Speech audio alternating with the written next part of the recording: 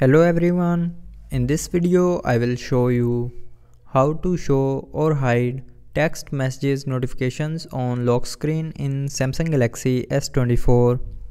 So before starting the video, don't forget to subscribe the channel and also press the bell icon.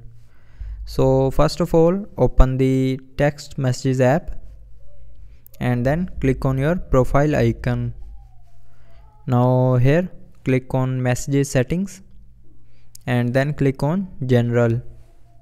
Now in general click on notifications and then scroll down and click on notification categories.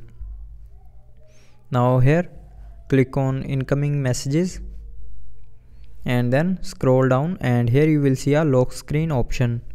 So click on this option, and if you want to hide text messages notifications from the lock screen, then select don't show notifications, and after selecting don't show notifications, it will not show text messages notifications on your lock screen.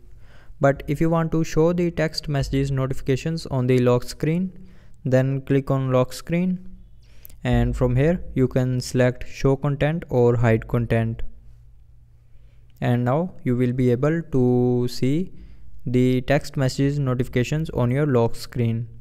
So that's how you can show or hide text messages notifications on the lock screen in Samsung Galaxy S24. I hope you liked the video. Thanks for watching.